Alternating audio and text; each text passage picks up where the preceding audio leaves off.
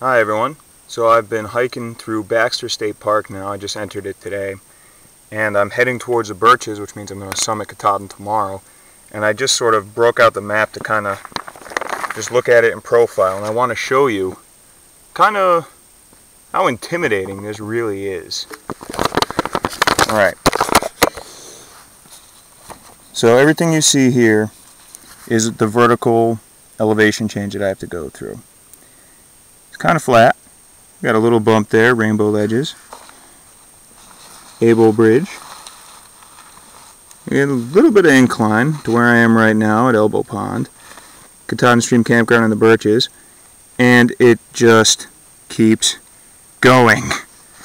Straight up for 5 miles, starting at right around 1,250 feet and going all the way up to 5,267 feet.